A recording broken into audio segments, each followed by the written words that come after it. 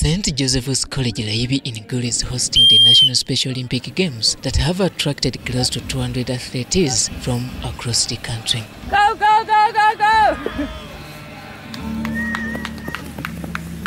These Special Olympics are for athletes with intellectual disability and have on a rare occasion been hosted out of Kampala.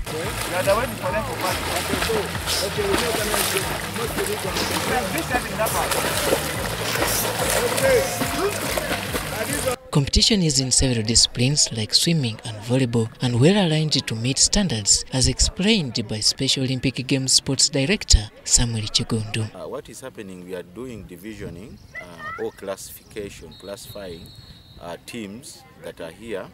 We are having here 6 sports. We are having football, basketball, athletics, and volleyball.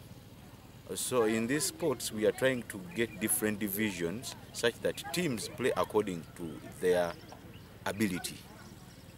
Yeah, that's what we are doing today. And tomorrow, it will be finals after getting the final divisions in different ages and also the ability.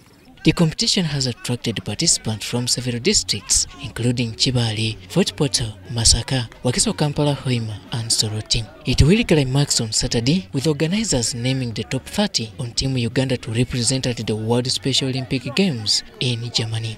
Story compiled by Amoni Ngabo for UBC News.